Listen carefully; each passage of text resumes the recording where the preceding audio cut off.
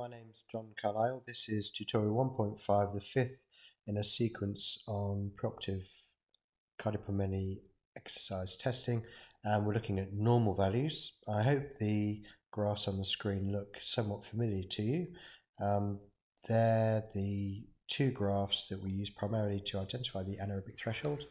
The top graph is a plot on the vertical axis of carbon dioxide output, and on the horizontal axis for both of these graphs is oxygen consumption. On the upper graph in turquoise are the sequential plots of values for carbon dioxide output against oxygen consumption, and the anaerobic threshold, if you recall, is identified by bringing in a unitary tangent, and wherever that touches the data points, the last dot in contact, that's the value we assign to the anaerobic threshold. So we draw down a vertical line from that last dot in contact. That's our anaerobic threshold, and that should be coincident with the nadir in these values in the lower graph in red, which were, excuse me, just sneeze, which were the ventilator equivalents for carbon dioxide, which were defined as minute ventilation divided by oxygen consumption in red, and the equivalent values in blue are for carbon dioxide output. So we're plotting these two ratios, that one and this one, against, on the horizontal axis, oxygen consumption. And if you recall, both these ventilator equivalents fall during exercise because as time progresses we take deeper breaths and the gas exchange becomes more efficient. More of each breath participates in gas exchange, and a smaller proportion is dead space. After the anaerobic threshold, which is this point here, we hyperventilate in relation to oxygen consumption, and the ventilator equivalents for oxygen consumption climb. Whereas those for carbon dioxide are either in a plateau, it's going horizontally, or are still declining at the anaerobic threshold. And the value for ventilator equivalents at the anaerobic threshold, although not the lowest value for the ventilator equivalents for carbon dioxide, those have a particular prognostic value, which I'll show you on another graph in a moment. The nadir for the ventilator equivalents for carbon dioxide also have a name. So this nadir is called the respiratory compensation point, whereas if you recall, the nadir in the graph of oxygen ventilator equivalents is the anaerobic threshold. So what I'd like to do on the next graph is plot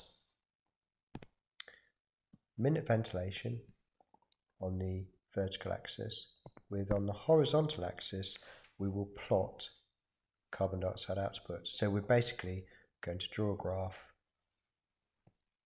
of this ratio. So let's delete what is on the screen in front of you and draw that graph. I'm going to draw it freehand, so no, I'm not, if I don't press the right button.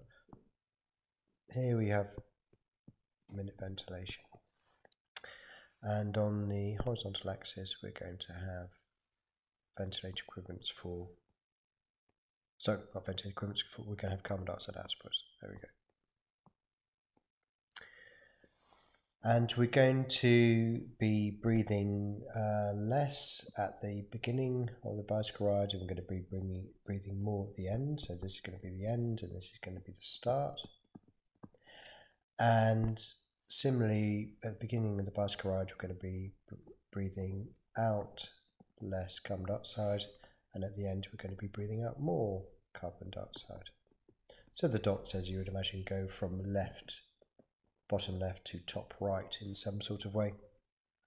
Now the bulk of the plotted values fall on a straight line, they are linear,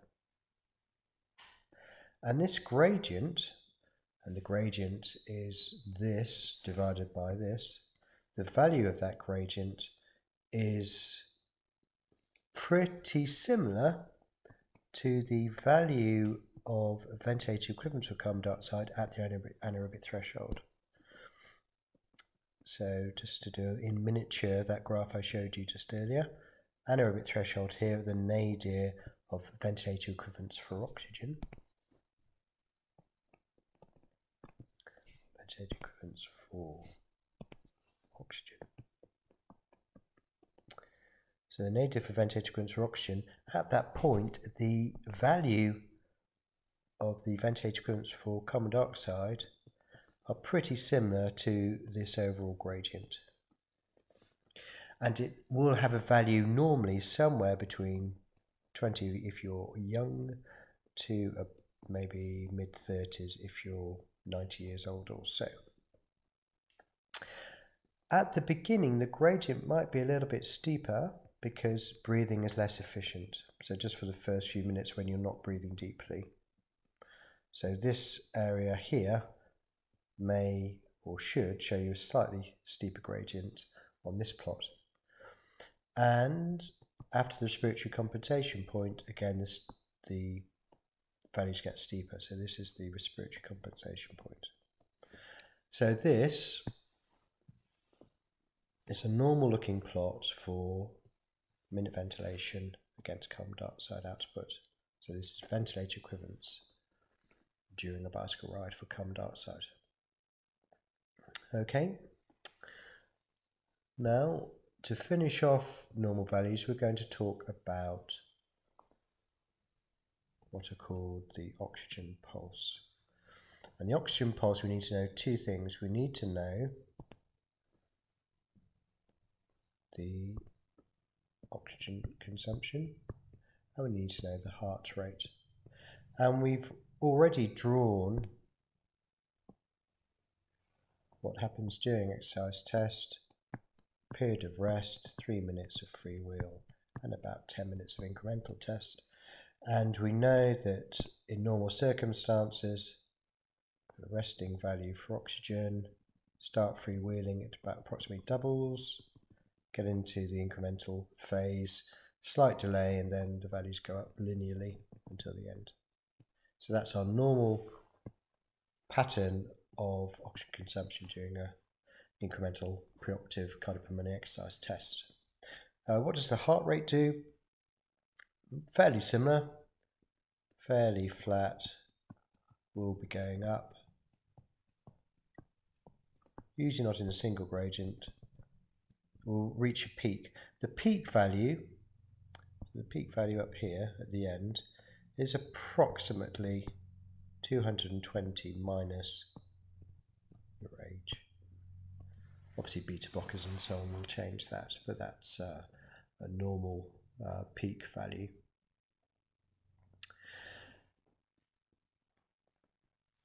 The oxygen pulse is another ratio value, and it equals the oxygen consumption divided by the heart rate at that point.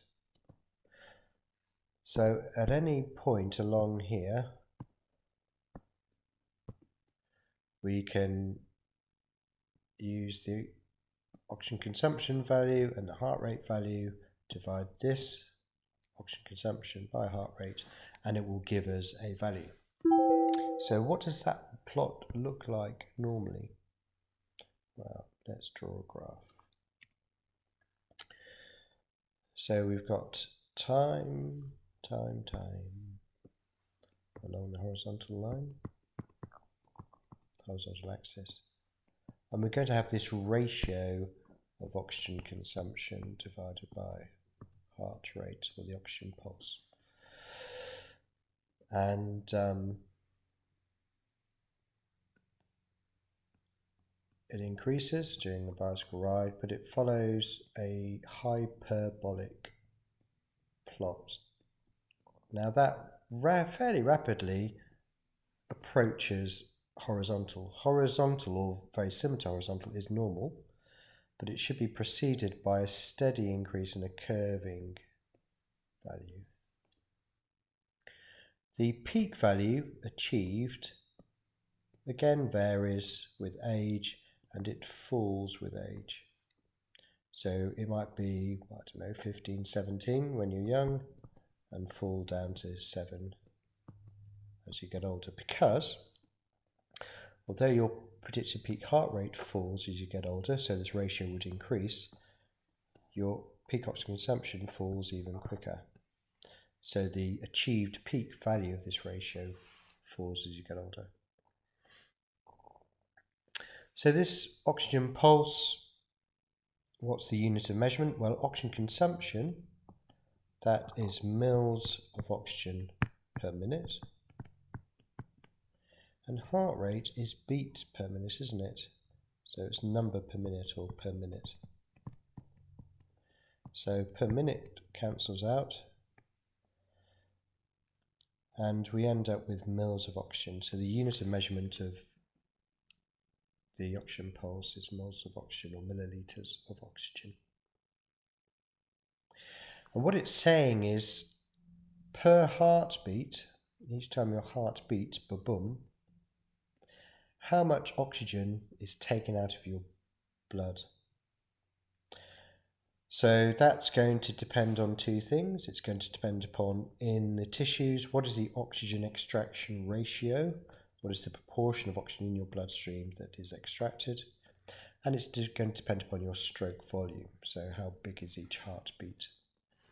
So proportion of blood, how much oxygen is taken out of the blood, how much of the blood is there, that's the stroke volume. So it depends upon two values. Sometimes people will incorrectly interpret the oxygen pulse as solely representing heart function, stroke volume, but it doesn't. It also represents tissue function, so oxygen extraction in the tissues. I think I probably want to call it a day, except to finish off with what I've alluded to previously, which is the pattern of breathing during exercise. So if we plot vertically minute ventilation, sorry, cancel that.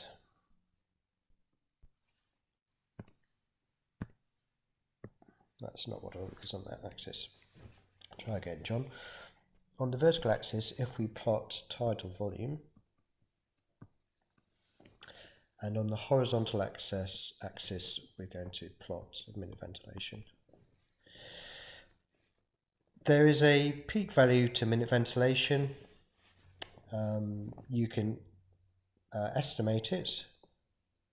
Having measured the FEV1, you can multiply that by 40 and it will give you a maximum value, an envelope value, or you can directly measure it, and that's what we do. We measure maximum voluntary ventilation during 12 seconds, multiply that by 5 for 60 seconds, and that gives us the peak expected minute ventilation.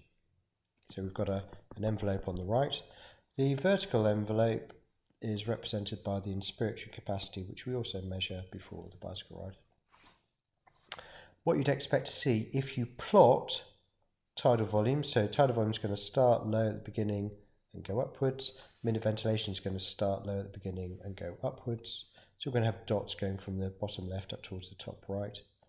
And usually you'd expect something like this to happen.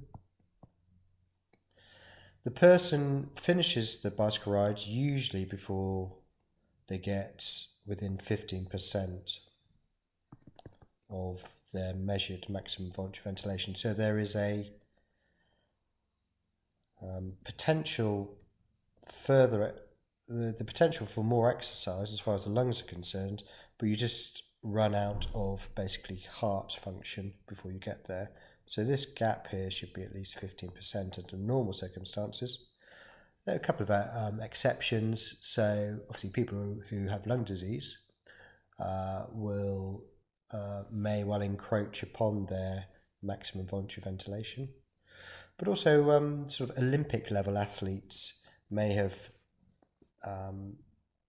trained their heart so well that the heart is capable of reaching the peak exercise that is limited by their lungs.